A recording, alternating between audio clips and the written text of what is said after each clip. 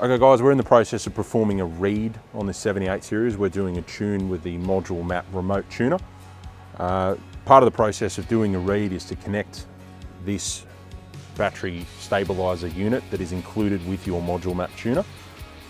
Very simple process. We've just got to hook it up to the main crank battery, positive and negative. Very, very easy to do. So we'll just do the red onto your positive and onto your negative, like so. Flick your switch on and we're ready to perform the read with the ModuleMap. Okay guys, so we're in the process of doing a read with the ModuleMap remote tuner. The next step in the process is to locate your OBD2 port. Now, the standard place for these to be fitted in your vehicle is in the driver's side footwell, usually up underneath your dash. In the 78 series, it's up underneath here. Once you connect the OBD2 port, your ModuleMap should light up like this into the main menu and we can begin the read process. So now I've connected the ModuleMap remote tuner to the vehicle via the OBD2 port.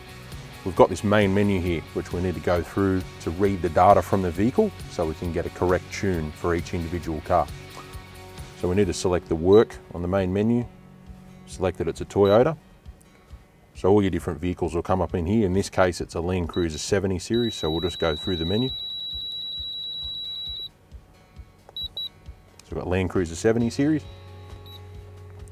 We'll then select the 4.5 litre V8, which is what this vehicle has. It will also prompt you through this main menu to switch on the dashboard, check the connections and press OK to continue. So we press OK. So the ModuleMap's now completing its read of the vehicle.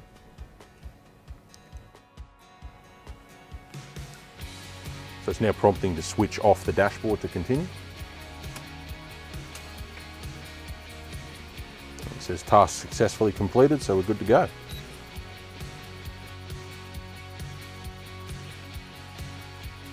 Click download from ModuleMap when the button highlights itself in colour, which will show that the ModuleMap has connected to your computer correctly.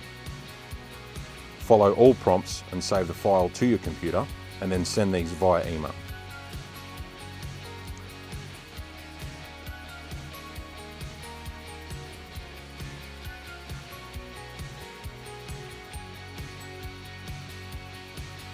When you send these via email, you also need to attach a relevant vehicle tuning sheet that you will see as a file on your Torqit USB. When completing this form, you're required to include as much information about the vehicle as possible, such as an aftermarket snorkel, an aftermarket intercooler, or an aftermarket Torqit exhaust system.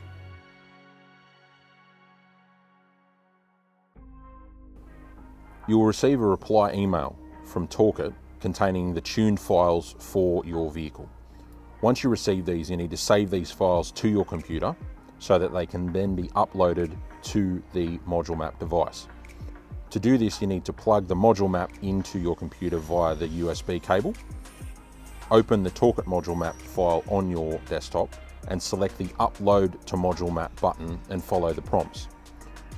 When you're uploading the files, you need to select each file individually and upload each file one at a time.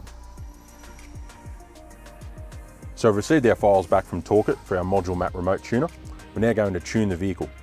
First step of this is to make sure that you have your Torqit battery stabilizer connected and turned on.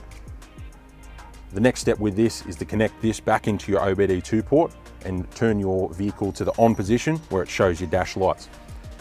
So with the ModuleMap, we're going to go through work, writing,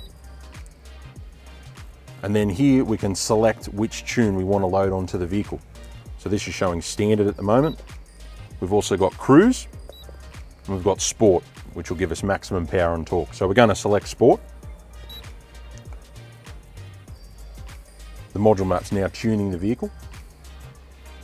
So the ModuleMap will also double check with you that you have switched on your dashboard to the on position with your dash light showing. The ModuleMap's now tuning the vehicle. Now when the ModuleMap is tuning the vehicle, you may see different lights flash on and off. You may also hear different beeping sounds, alerts from your car. This is just the ModuleMap communicating with their ECU and putting the new parameters in as it needs to do.